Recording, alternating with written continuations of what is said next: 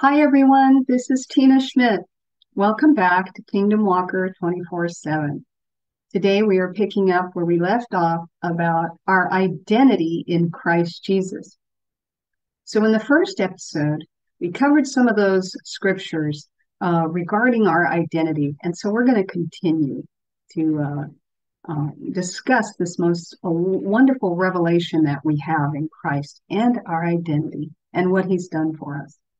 We're going to go back to Romans 8:29-30. So we could look at this process. Okay. From whom he foreknew, he also predestined to be conformed to the image of his Son, that he might be the firstborn among many brethren. Moreover, whom he predestined, these he also called, and whom he called, these he also justified, and whom he justified, these he also glorified. So let's look at what is revealed in this passage.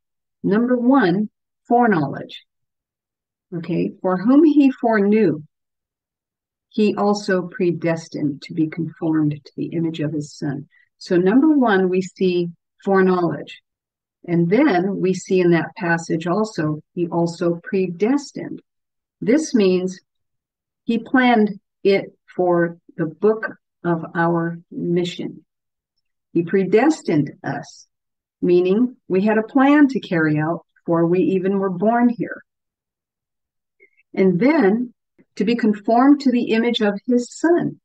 So now we see that God had foreknowledge, a plan before time, and then he predestined us with his book to give us the destiny that we were supposed to have in Christ. And then it says conform. Now this means we discover our purpose and identity in Christ to conform. Okay? He also predestined to be conformed to the image of his Son. So you see, God's plan is being shown here. We were put here to be conformed to the image of his Son. And then it says, moreover, he might be the firstborn among many brethren. Okay. Moreover, whom he predestined, these he also called.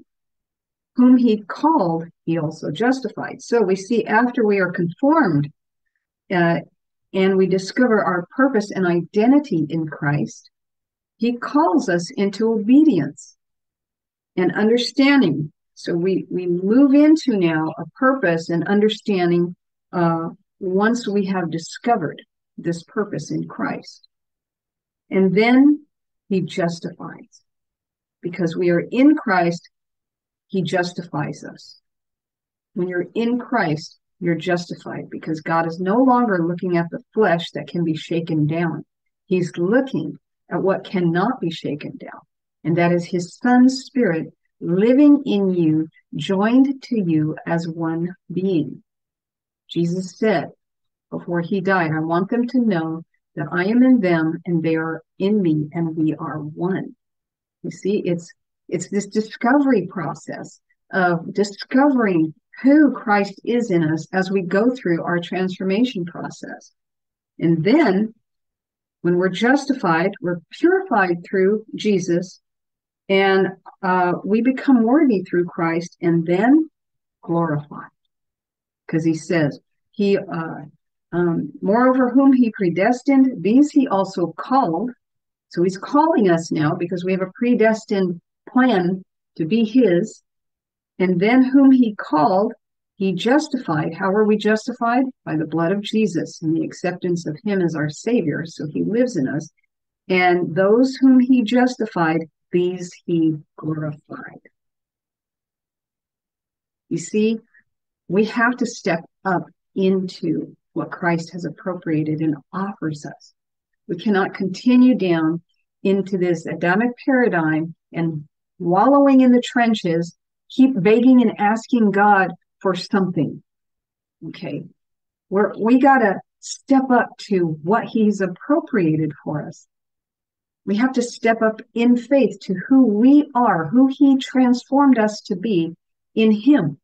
Not asking Jesus to come down again and to give us this and to give us that and to do this and to do that. We are to, it has already been appropriated, you see. So we have to step up into that grace. Remember, I talked about that place of grace that's in his heart and in his spirit just for you. He's opened that. So your prayers have to be transformational. Lord, help me find that place of grace. Send your angels before me. Clear the way of the enemy. Send your mighty angels ahead of me, Lord. Help me find that place of grace. And help me realize the authority you gave me over all disease and over all the powers of the enemy. You've appropriated it for me, Lord. Help me move into that grace that you have given me so I can do your kingdom work here. And I can be an example, an epistle of your victory. You see, we change our mindset into the kingdom instead of into the identity of a suffering soul separated by God here. I want to talk to you a little bit about now as we go into identity, discovering our identity in Christ. Do you ever wonder how Jesus discovered who he was? It's interesting, as a 12-year-old, when he was in the temple, they were looking for him, his parents. We see in Luke 2, 46, 47, and we even see 49 and 52. And they're talking, the scripture talks about his parents. They found him in the temple courts, sitting among the teachers.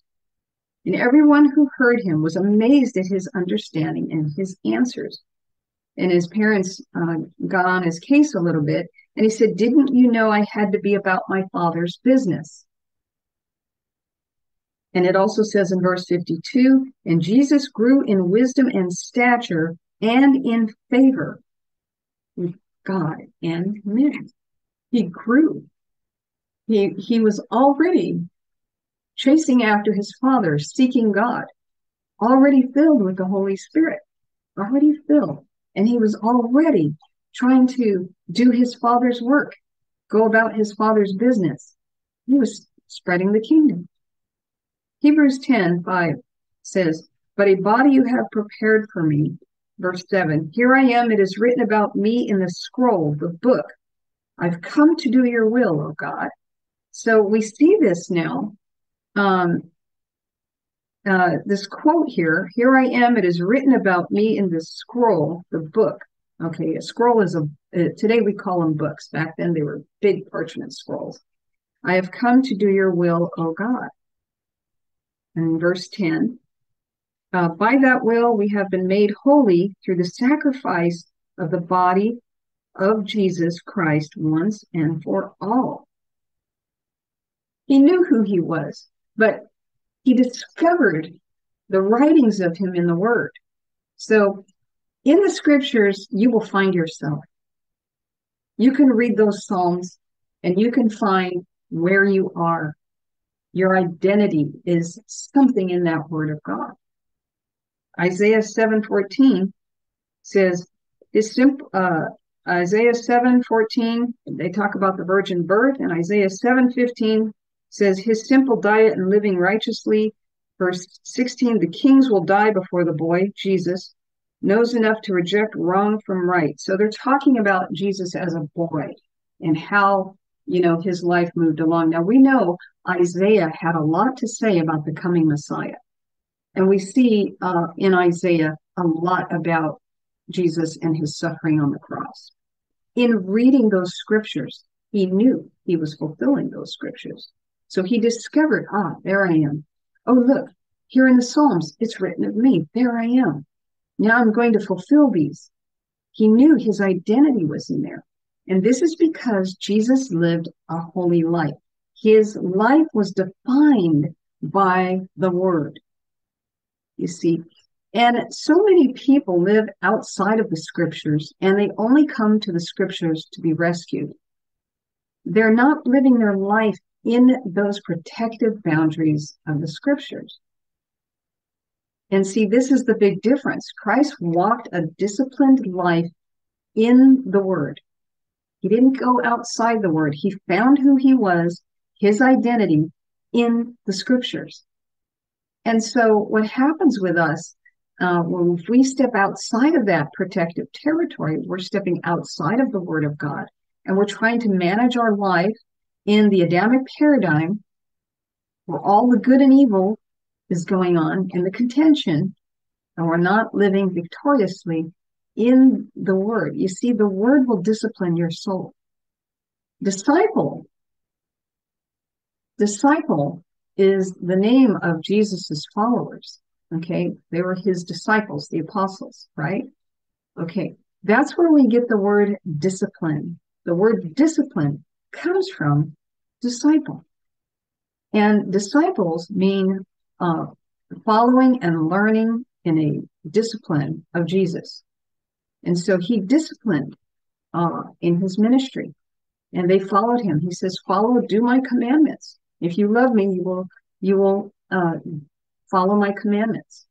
You obey my commandments, because a lot of his commandments were on righteous living and obedience in love. And so this is how we begin to form this relationship with Jesus, and he transforms us from our worldly paradigm, our worldly identity. He moves us into the Word. The Word becomes a discipline for us. And then we start to discover our identity in Christ, because he is the living Word. So again, I ask you, when you have your challenges, where is your mind, and what are those thoughts? Are they the enemy's seeds talking? Full of discouragement, cussing? Are you full of woe and fear? Are the words in your head about what if? What if this? Well, what if that could happen? Well, what if that could happen? Well, if I do that, then what if that happens? That's all fear. Those are all hypothetical fantasies that the enemy puts in a person's head to preoccupy them away from the simplicity and the truth and the peace and the love of God. You see, we got to make that full identity shift into Christ. Jesus talked about his body being the temple. And in John 2:19, he said, destroy this temple, and in 3 days I will raise it up again. He was already referring to his body as the temple of God. Father God was already in him. Jesus knew that his clay body was a temple for God. God wasn't out in the concrete temple. He was more inside here in the clay temple. He was already identified in his Father, and he knew that his body was the temple where God dwelled. He saw himself as the Lamb, okay, and as the temple, but he understood it also as his own body, a place for God. Now, the temple is a place on earth for God's will to flow out of the heavens into the temple. So if you remember the temple in Jerusalem, the power of God would move inside that temple in the Holy of Holies. And the priest, they would go that time of the year up, and they would go from the place where they slaughtered and had the blood of the lambs on the altar. Then they washed. Then they went into the chamber inside the tabernacle, where there was the bread and the drink and the lampstands. And this is the fellowshipping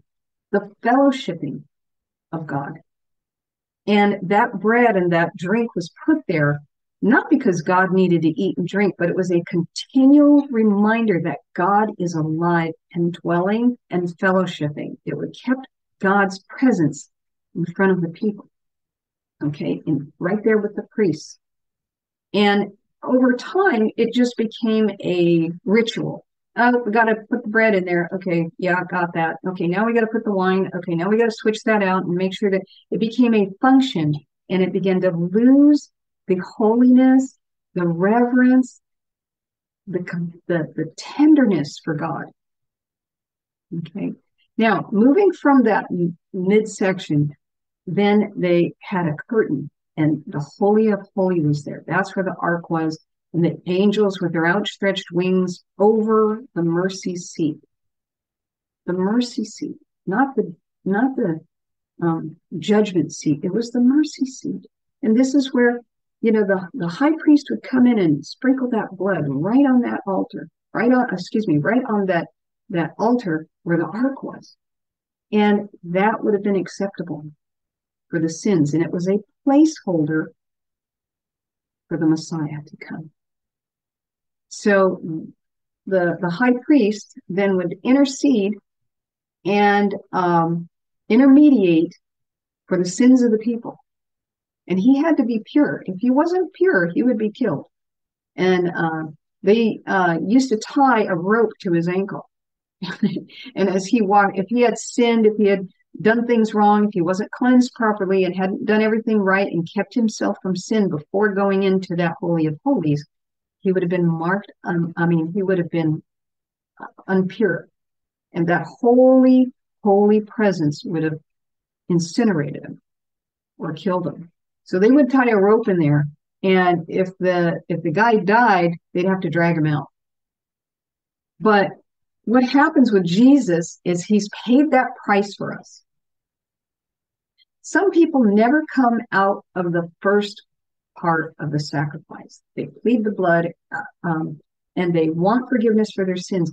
They haven't gone into that chamber yet where they're fellowshipping daily with God. See, that fellowship and that relationship of keeping God present in your life every day and talking to him and sharing and breaking bread with him. And I'm not talking just about communion. And we've talked about this before in my video. People have turned communion into a ritual. They're not understanding it's breaking bread and sharing and practicing the presence of the living God. And in that relationship, God will show you things and teach you things. And he will bring you into that holy place. And Jesus is the Lamb. And when we walk with him in that blood of the Lamb, we plead that blood, and that covers us. He gives us entry through him to the Father. But he lets you know. He lets you know when that is time. You see, it's a relationship. We are walking with him.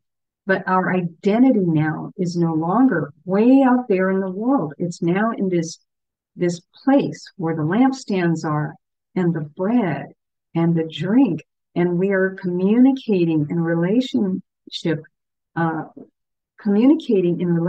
with the Lord. This is what he wants. He wants this loving relationship.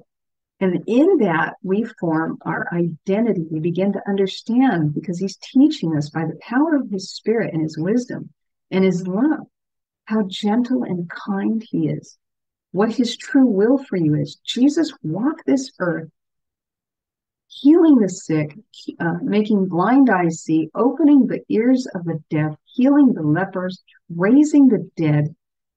He did all of this. And then he also spoke about the kingdom of heaven and who we were. Blessed are the meek. Blessed are the peacemakers. He wanted us to see a glimpse of that kingdom of heaven. And as he spoke these words, it transformed people. So we have to have a dialogue with the Lord. And that has to be what is dominant in our thinking, because now we live within the word. We're not outside of the word, using the word as a incantation or a slot machine to get an answer for something while we're wallowing around in this world. You see, that's using God, and that's abusing God. God gave us his word as a gift, and he gave it to us to encourage us to walk with him and become the fullness of Christ in us, so that when what can be shaken off will go off of us, and what will be left is the purity of what is valuable to God. The rapture is on its way. And even Jesus said to John, Apostle John, He said, I'm coming soon and my judgment is with me. Okay. Now that doesn't mean you sit around and go, well, he's not here yet. I think I have a few more days to sin. That is really abusive to the Lord. I'm telling you. It shouldn't be there in your heart. What should be there is, thank you, Lord. I have another day of opportunity to learn of you and your glory, to overcome my challenges and have your victory so that when the time comes and you rapture me and bring me up to you, I will be bearing so much fruit. I will have baskets and loads of fruit with me. And you will say, good, my servant, well done. That's where our heart should be. Let's look at 2 Corinthians 5:21. Now, it's talking about Jesus. This is Paul wrote a letter to the Corinthians.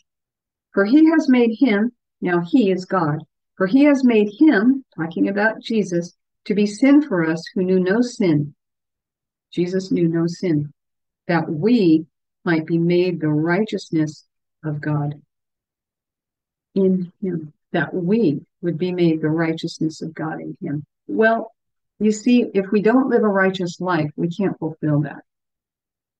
And so what he's saying here, he has made, for he, God has made him, Jesus, to be sin for us, who knew no sin. Jesus was pure, that we might be made the righteousness of God in him. Jesus swapped out his holy righteousness for our sins. You know what he did? God did for you. I don't think people really get this. They're looking for some kind of solution that is outside of what he's already done. He gave us his righteousness for our sins. That means all the sins that you've ever done. He said, give me those sins. Now here, take my righteousness. Then when God looks at you, he will only see the Son's righteousness. However, if you choose not to live righteously, he can't give it to you. Righteousness is a way of life. Righteousness means you seek the Lord. You look for the Lord. You work within the framework of his word so he can rebuild you and give you his kingdom mindedness. And then you start behaving righteously and you get a spirit of discernment to know right from wrong. And you begin to discern, and then you begin to magnify him and work with the fruits of the Spirit, and the gifts of the Holy Spirit will come. Whoever has, he will give more to if you're working with it. You don't just get one gift from the Holy Spirit. You can get multiple basketfuls of gifts of the Holy Spirit if you're working with what he gave you. Okay, if you ask the Lord to give you a gift of the Holy Spirit and you're not working it, you will get less because you're not appreciating what he gave you. Okay, so if he gives somebody something and they don't make it grow, he sees a lack of responsibility in even that small amount, or a lack of appreciation. So why should he give more? Okay, it's like that. So when he gives you something in the Holy Spirit, you grow with it and you're grateful with it. And you don't say, well, that's not good enough, God. I'm waiting for my big old monster miracle. I'm waiting for you to show me how much you love me and that you haven't forgotten me. So give me this big giant miracle. That's not right. You see, that's not right for our wonderful, loving God who wants to give you everything. We have to move in righteousness because we love him and we want to be near him and we want him to make us like him and to help us make decisions so that we can learn what righteousness is. He wants us to let go of our earthly identification and follow him into the kingdom. And if we are made the righteousness of God through Christ, we are made that way from the divine perspective of God, not an earthly perspective. Remember, I said when Jesus walked the earth, he always tried to see people as they are in the kingdom. He He didn't look at what was right in front of him. He said, blessed are the meek. Blessed are the peacemakers. Blessed are when the people come against you to try to persecute you. Blessed, you are the salt of the earth. He saw people with kingdom eyes.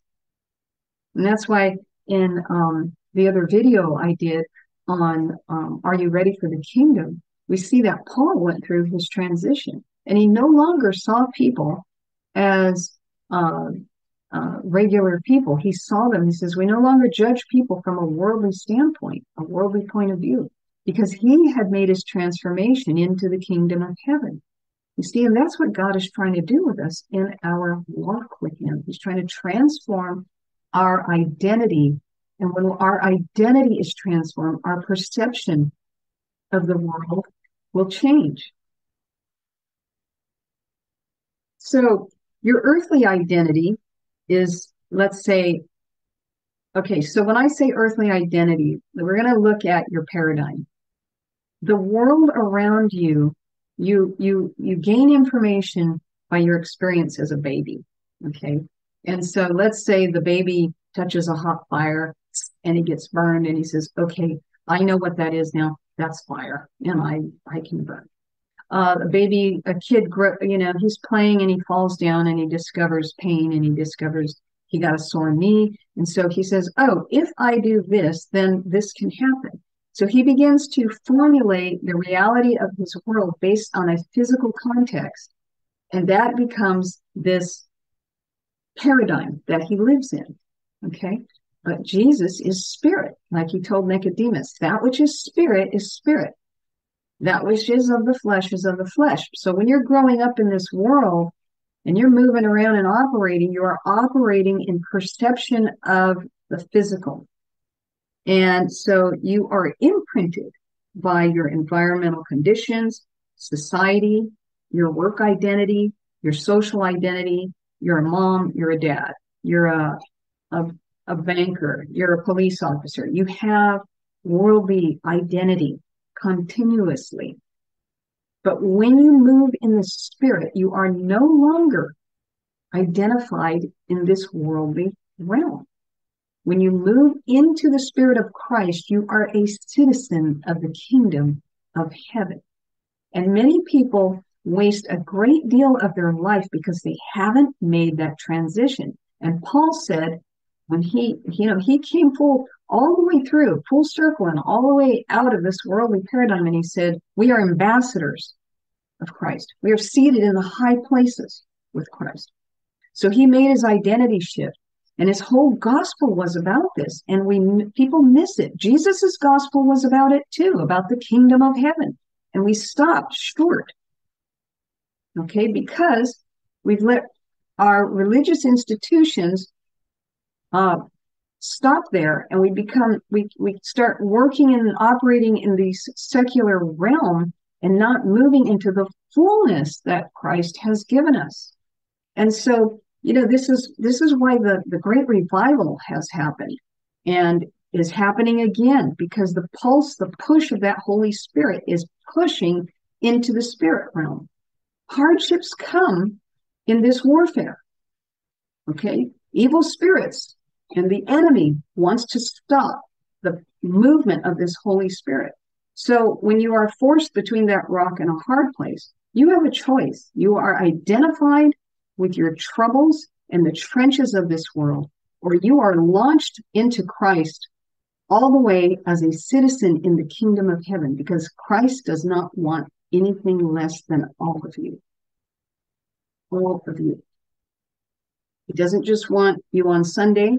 He doesn't just want you to believe in him only when things get rough. He doesn't want you part-time. You have to choose him or choose the world. And the great testing has come upon the world. And those who have chosen the world have been tested and weeded out. Judgment has already fallen on many of them. The judgment is already in place for many people. They haven't repented.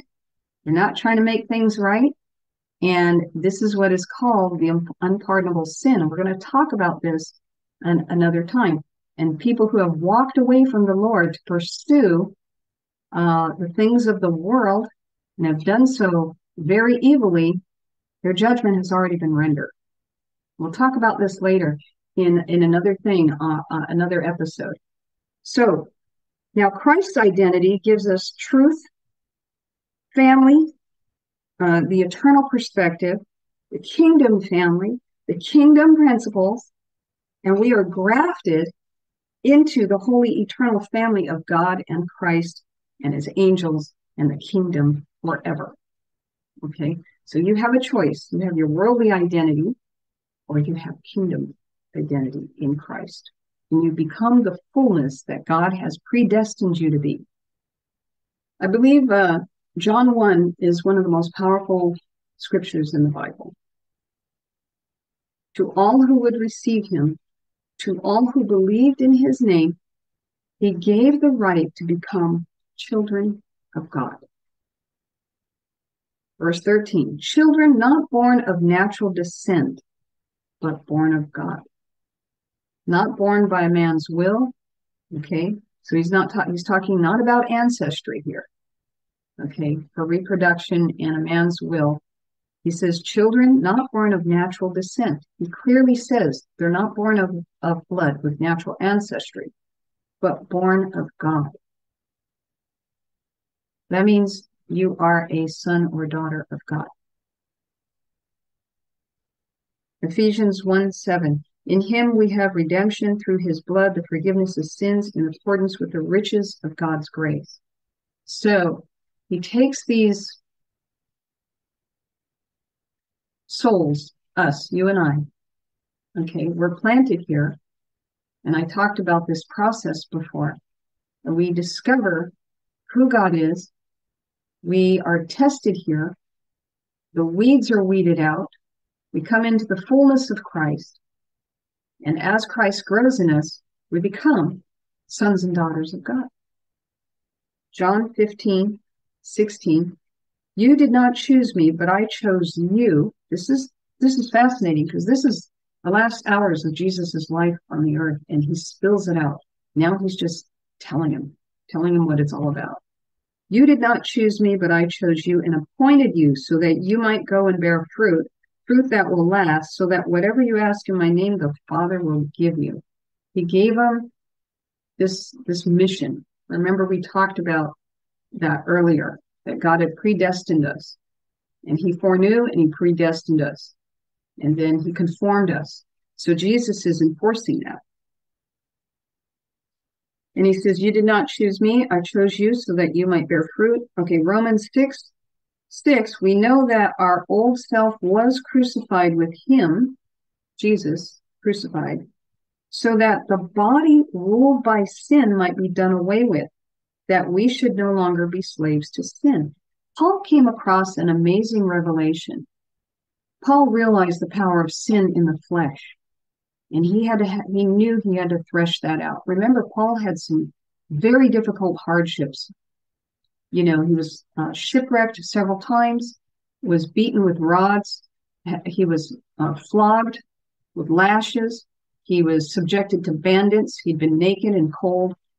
He goes into a lot about this, and this built fortitude in a person, and fortitude is a gift of the Holy Spirit. And Paul, remember, he was ruthless in his prior life as a persecutor of the Christians. And when he met Jesus in that glory light, his life changed.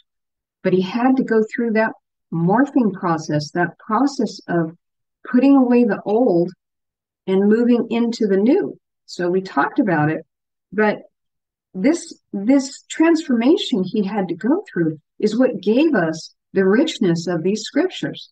He wrote these scriptures based on the inspiration that was coming from the Holy Spirit through his struggles. And he says, we know that our old self was crucified with him. So when Jesus got crucified, remember, he died for our sins. The sins of us gets transferred onto him. Now, in the ancient days, okay, they used to take the lamb, the animals, and the priest would lay their hands on that innocent animal. and transfer the sins of the people onto the animal, this innocent animal, okay, a lamb. I don't know if you've ever seen baby goats or baby lambs, but they're the cutest, most innocent, most beautiful little creatures.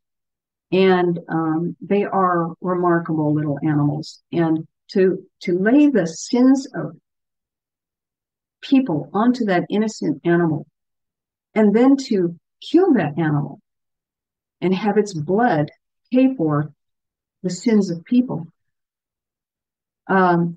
I think people don't realize that's what Jesus did for us. He was innocent and wonderful and kind and righteous. And so when he went onto that cross, by faith, you transfer all of your sins onto that lamb. That's how much he loves you. That's how much God loves you. To take away the corruption of your life and put it onto the Lord. Now, people will say, well, that's really cruel, hard God. No, I'll explain.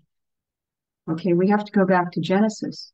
Sin entered the world when Adam and Eve turned away from God.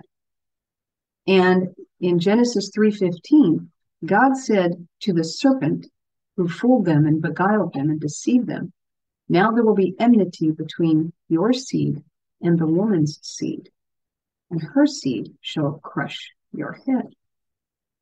Okay, Adam and Eve had Abel and Cain. Cain murdered his brother. And Jesus said about the enemy, he said he was a murderer from the beginning. So you can see that the enemy seed had been put in Cain, and Cain killed Abel. Innocent blood. So there was a prophecy coming that Adam and Eve knew about a redemption. If you remember Adam and Eve, it was the Lord who had given them the skins of animals to wear because they were no longer protected in the garden.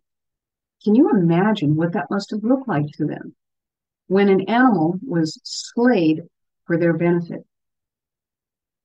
So something had happened in the garden that caused blood to be shed. Okay. And when they were cast out of the garden, blood had to be shed. And since then, there has been a requirement of blood to be shed until it could be made right by the Messiah. And that was Jesus. So you understand how powerful it is when he pays for your sins on the cross. The sins that you have in your body and disease get transferred to him. Paul says, we know that our old self was crucified with him so that the body ruled by sin might be done away with. That is, that body, flesh body, gets done away with. It's been put on the cross. Now it's up to us, it's up to you, it's up to me to walk into what he has appropriated for us. We put away the sins, the wrong desires of the flesh, the wrong thoughts. We put that away because it's already been paid for and done with. And too many people still wallow in the body. They wallow in the sickness. They wallow in the disease. They wallow in their stress. They justify it. I've talked to people before. I said, God can help you with that. Yeah, I know God can do that. But you don't understand. And they roll right over the words and they elaborate, and out of the mouth spews the complaints and the paradigm, the reinforcement of that paradigm over and over. And so they're not walking in the spirit. They're walking in the flesh, and their paradigm is still in the fleshly world. They haven't come out of it. And so we have to be compassionate about helping. But, it comes by revelation, small revelation by revelation, until the seed of the Spirit of God can grow and grow and choke off those weeds. Okay? So we are no longer slave to sin when you get rid of those things of the body. And let's go to Jeremiah 1:5. This is our identity in Christ. Before I formed you in the womb, I knew you. Before you were born, I set you apart and I appointed you. Again, we go back to what was said before about this, what he foreknew, God foreknew, and he brought it out, and we conform to it, and then we're transformed, and we're justified, and we're glorified. And so it says here in Jeremiah, the same thing. Before I formed you in the womb, I knew you before you were born. So God had a plan for you to fulfill in that spirit of Christ. So let's use a metaphor. Let's say Jesus opened up his spirit like a tent. It just opened up. And you see these holes in his spirit. What are those holes? Those are places for each and every one of you. He's waiting for you to walk into. He's waiting for you to walk into his spirit and to become one with him.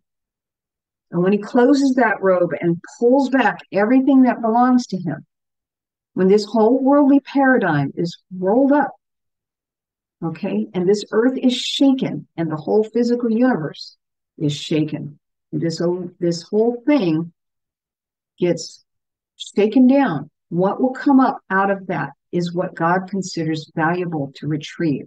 And that's going to be you in the transformed likeness of his Son.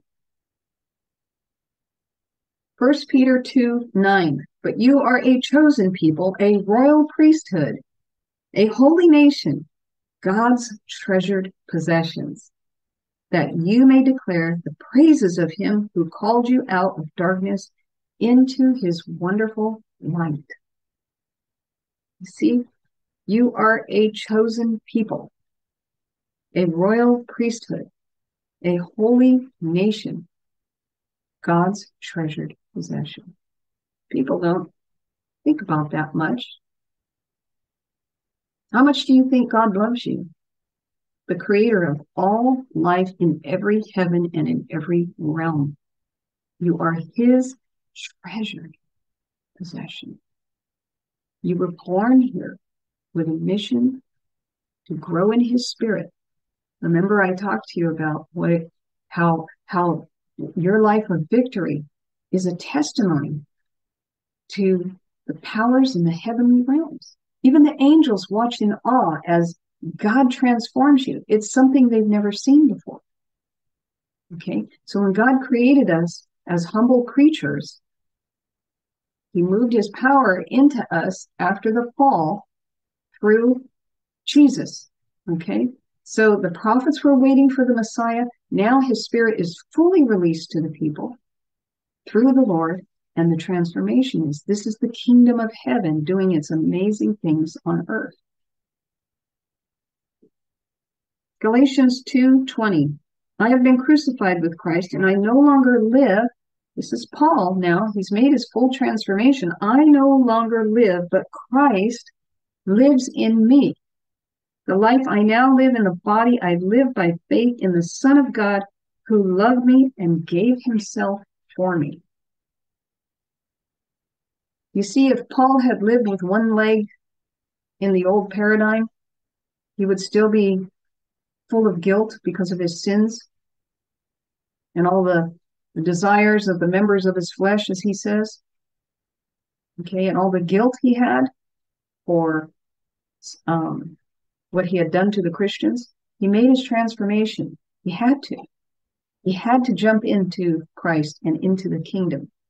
He couldn't go just halfway. Okay. And he says, now I've been crucified with Christ. I no longer live, but Christ lives in me. The life I now live in the body, I live by faith in the Son of God.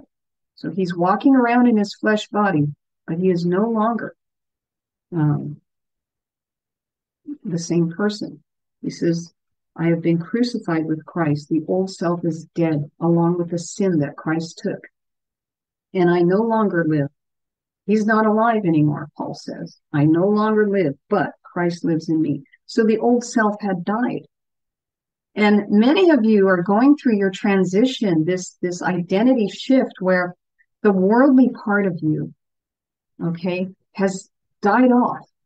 It's crumbling off. It's dying off. And each and every day you move closer into the Spirit of Christ, and he begins to teach you things.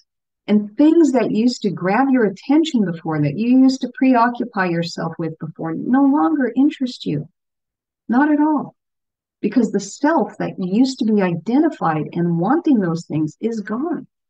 So you continue forward, keeping your eyes on the Lord. Seek the Lord continually, as it says. He will transform you. Okay. John 15:15. Jesus said, I no longer call you servants, because a servant does not know his master's business. Instead, I have called you friends, for everything that I learned from my Father, I have made known to you. So do you see he gave us everything? Everything that I learned from my Father. Do you realize Jesus had to learn? It wasn't just given to him. He had to walk it out. He had to have fortitude and strength and courage and faith. He had to live in the Word, not outside of it, so that the boundary lines fell in pleasant places for him. And then he says, I've called you friends. Some people say, well, Jesus is very far away. I don't feel him. And the thing is, there's something in your paradigm, it's something in your belief system that the devil has put there, or a stronghold in your belief system that has separated you from the simplicity of this love offering to you, this simple truth, how much he loves you. All of Jesus's ministry was about love for his Father and love for you. And he demonstrated the true heart of the Father by all the things he did to help others, to feed others, to heal others, to have compassion, even on the Romans and the Gentiles. He talked about loving your enemy. Now, we're going to get into another subject here, but so I'll just curb it a little bit. He talked about loving your enemies. He doesn't mean love those who are opposed, strongly opposed against the righteousness and justice of God's throne. And I'll tell you examples of that. When he gave out his woes to the Pharisees, he was condemning them. Okay.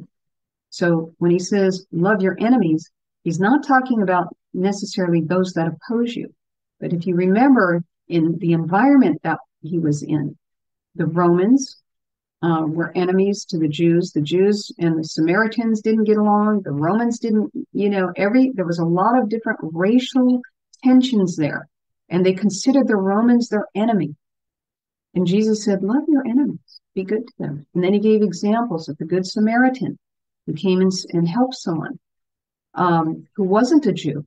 He was an enemy of the Jews, the Samaritans. And he talked about this Samaritan who helped a person. And then he also demonstrated loving the enemy by healing a Roman soldier's servant who was more like a son. You see, he was talking about loving your enemies. And so as an example of Christ's love, we love our enemies. But contrast that with his amazing rhetoric when he came against the Pharisees who were outright doing wrong. Okay? And he came against those in the marketplace and made whips out of straps and began to tear that marketplace apart and overturn tables and the money tables and made a shambles. He overturned it all.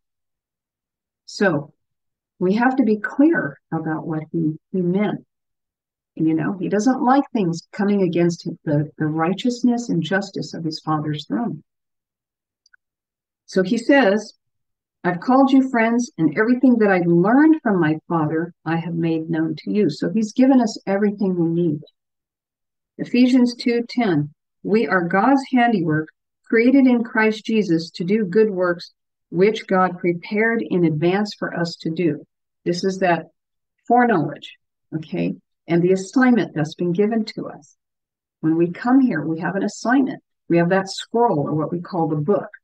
Okay, that's pre-written for us that we're supposed to fulfill. Because Christ's Spirit is here waiting in those big empty places of grace in his Spirit for you to fulfill, to walk into and fulfill.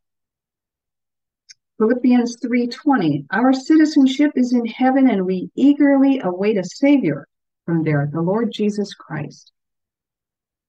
You see the transformation here? Paul and the believers are up here in heaven. They're already in there. In 2 Timothy 1:7, 8, and 9, for God did not give us a spirit of timidity, but a spirit of power, of love, and of self-discipline. We're back to discipline again. So do not be ashamed to testify about our Lord. By the power of God who has saved us and called us to a holy life, not because of anything we have done, but because of his own purpose and grace. You see, we don't earn it. It's a love gift when we walk and we receive the Lord, we walk with him, we receive him as our Savior. 2 Timothy 1:13, what you heard from me, keep as the pattern of sound teaching with faith and love in Christ Jesus, and guard the good deposit that was entrusted to you. Guard it with the help of the Holy Spirit who lives in us. So, I think we're almost about to wrap it up. I just want to say, I'll give you one more, and that is 2 Corinthians 5:15 through 17. He died for all, that those who live should no longer live for themselves, but for him who died for them and was raised again. In verse 16, so from now on we regard no one from a worldly point of view. And verse 17, therefore, if any was in Christ, he is a new creation. So would you like to join me in a prayer right now? And we will pray for you to have revelation and to start moving into your transformation of going from a worldly minded to a kingdom minded citizen in the kingdom of heaven. Let's pray, okay? Father God and beloved Jesus, you are holy and your name is holy. We acknowledge you and we thank you and praise you that you have given us your word, that we may dwell in your word and learn of you. We thank you that we are fulfilling the words of your Son when he said, thy kingdom come, thy will be done on earth as it is in heaven. We thank you, Father God and Jesus, that we are able to be epistles for you and walk this earth and bring the kingdom of heaven as a testimony and a witness to those on earth and in the heavenly realms. We thank you that we become epistles and examples of Christ's love. We thank you. We ask now, Lord, hear our petition. By your grace, by your kindness and your mercy, we acknowledge your love, and we give you our love right now, Lord. Now let's open our hearts up and worship the Lord. We thank you, Lord, that we can worship you, that you transform us into your likeness. We love you, Lord. We love you. Continue to let your love flow to God and Jesus and Holy Spirit.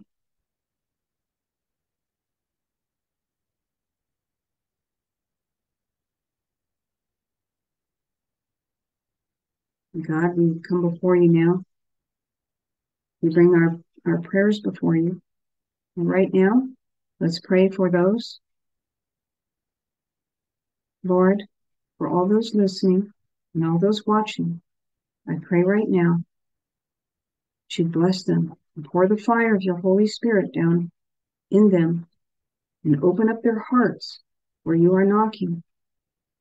And open up their hearts and the eyes and ears of their heart to receive you, to receive your truth. I ask now for the power of the Holy Spirit to help them in their transformation process. Go from their worldly, earthly, limited paradigm into the unlimited and powerful wonderful, heavenly realm of your kingdom into your spirit, Christ, into you. We ask now that the angels go before us and clear the way so that our path directly into your grace is clear. Thank you. Block every attempt of the enemy in our body and our mind and spirit and soul from hampering us from achieving this, to walk fully in your spirit by your grace.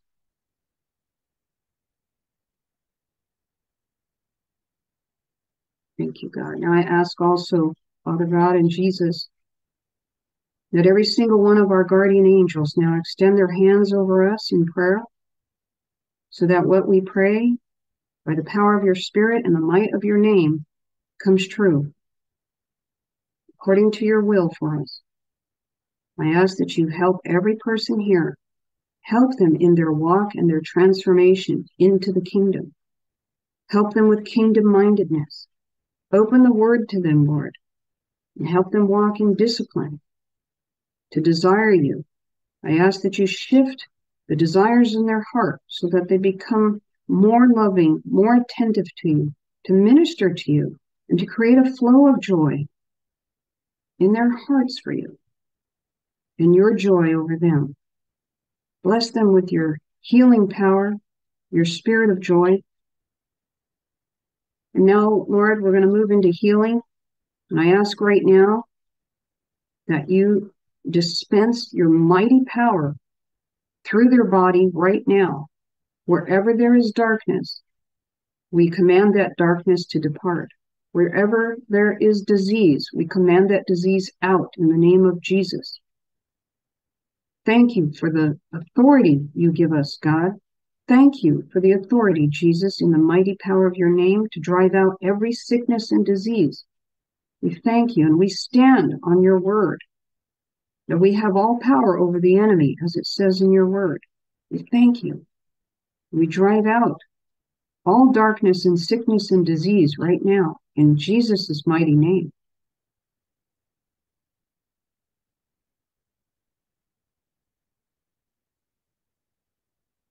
And speak in the Spirit. And everybody who believes in speaking in the Spirit, speak in the Spirit right now. And drive out those diseases by the authority of Jesus. Jesus.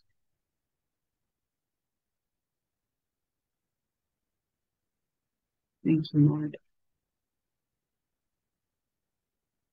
Now move your great and mighty, wonderful power and your Holy Spirit into those dark places, Lord, and fill it with you in our soul, in our mind, in every part of the body. And where there is darkness and disease, we cast it out. We condemn it and tell it to get out in Jesus' name. For every evil spirit, we command deliverance right now and command every evil spirit to depart, and every false belief, and every fear, and every false thought and word that sets itself up against the knowledge of God. We condemn it right now in Jesus' name. And we destroy all those evil things that have tried to plague us. Right now, we cast it out in Jesus' name. And take our sins, Lord. We nail it to the cross right now in your name. All the sins are nailed to the cross in Jesus' name. Oh, Lord, cover us in your blood, in your mighty blood. We plead the blood over us now, the blood that died to save us. We thank you, Jesus. Thank you. And thank you, Lord, for taking our sins away. We thank you. Now we are free for your wonderful kingdom, to walk with you, to be friends with you. That sin is removed from our lives, and we can look for you and seek you wholly and righteously. As you transform us, we thank you for the transformative power that you are working within us right now, in welcoming us to become the fullness of you, as the Father has gifted us to be, and written for us from before the beginning of time. Predestined us to be yours, predestined us to fulfill our mission here on earth, conforming us into your likeness, justifying us through your blood and moving us into your glory. Christ in us is the hope of God's glory. We thank you that we can fulfill this. Lord, we thank you that you continue to transform us so that our mind, our body, our soul, and our spirit is now living in the kingdom of heaven with you. As you shift our identity from this world into your kingdom, Lord, where you await us. We thank you that you live in us and open the way for us to have you, your Father, the kingdom, your Holy Spirit. Thank you.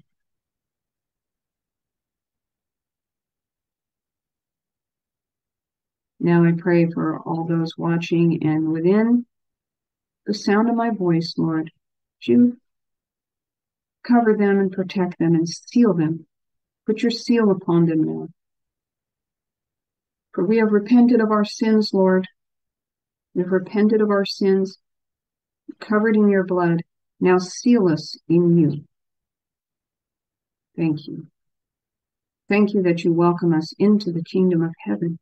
Thank you that you teach us through revelation and to become more righteous, Lord, to become righteous so that we reflect you and learn from your word and live in your word. Thank you so much. We bless you, Lord. We thank you for this opportunity to learn of you. We know that yours is the kingdom and the power and the glory and the majesty and the wealth and the wisdom and all the prosperity and all the glory belongs to you. And we acknowledge you, Lord. You are worthy, worthy, worthy. We give you our love and adoration. Thank you. Thank you, thank you. In Jesus' mighty name, thank you. Amen. So thank you for joining me. I hope this was helpful for you and inspiring for you as you learn to make your transition from your worldly identity into the identity that Christ has appropriated for you in eternity. If you want to contact me, just scroll down to the bottom of the description in the video and you can contact me there. I am interested in interviews. I've had emails from many of you who have had healings and supernatural encounters with the Lord, and I would love to interview and maybe share your testimony in my ministry. So if that interests you, you can scroll down and find my contact down below the video in the description. Please like and subscribe and support and follow. And I'll try to continue to have more informative videos for you to share and learn with. Remember, we want to learn and be inspired and glorify Jesus and his kingdom and the Father God and the Holy Spirit. Go in peace. Thank you for joining me. Bye-bye.